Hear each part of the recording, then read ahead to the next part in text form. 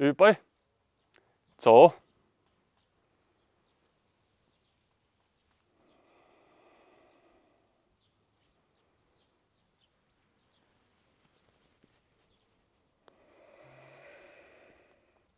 Shift to the left leg. So. 𝕁𝕠𝕚𝕟. Yes. So.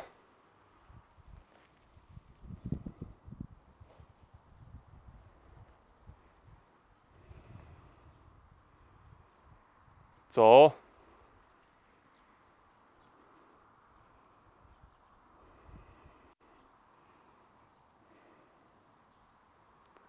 So, relax.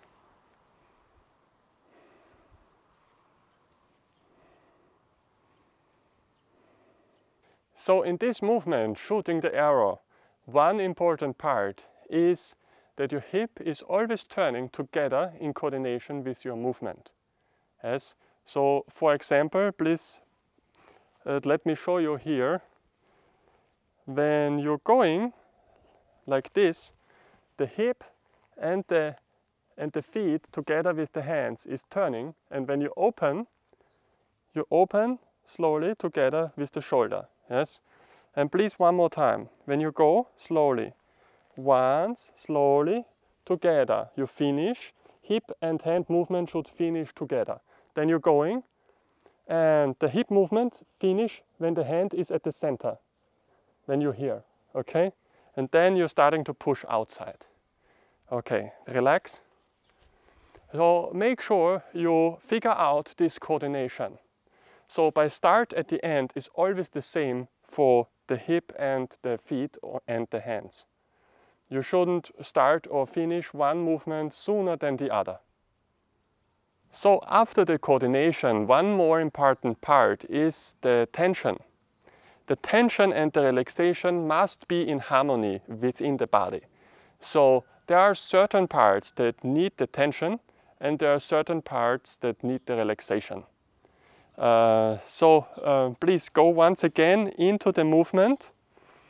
And yes, when we're standing in the 𝕁𝕠𝕚 position, yes, you relax the shoulder, push down the shoulders if you can't relax them, but you try to stretch them outside with this point here. This is the energy point, yes, and here you're pushing, yes.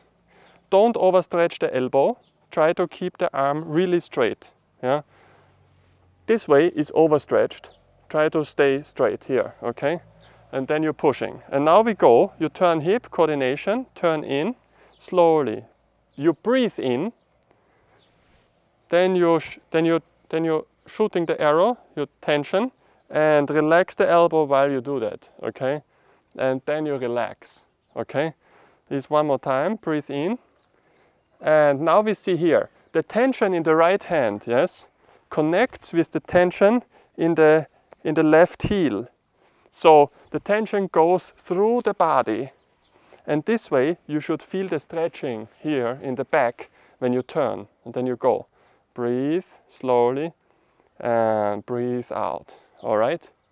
And relax.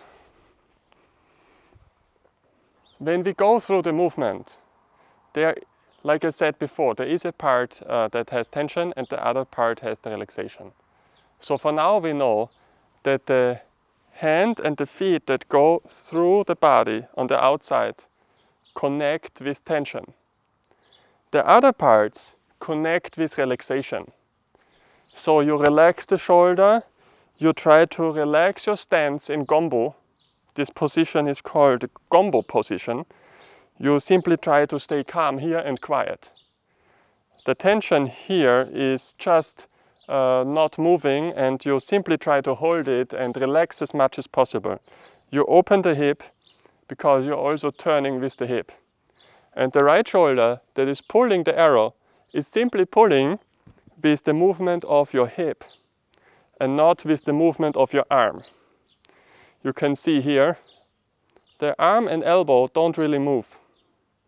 You're simply turning. This way you can utilize the strength of your position to pull the bow. Yeah. When you would use the arm, it would just be the arm and there is no internal power. So the next focus point for you should be that you try to utilize the hip without moving the elbow and breathe together with the movement. So here you breathe in, then you hold the breath, you turn the hip, the tension increases here, shoulder hand, and then at the end push outside with both arms. Understand? So for now let's do the full movement, traditionally 3 times on each side.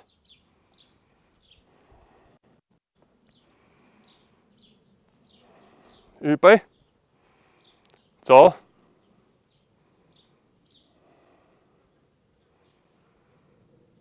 Fingers forward.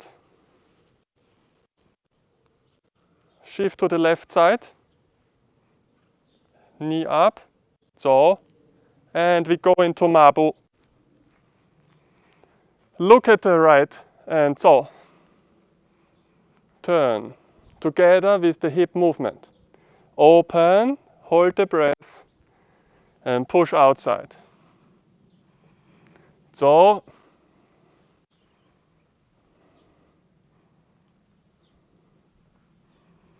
Always relax the elbow.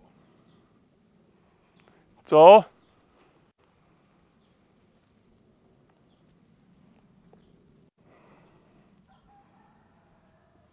So.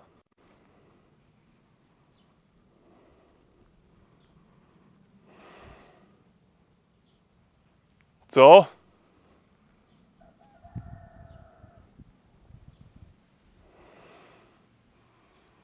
So.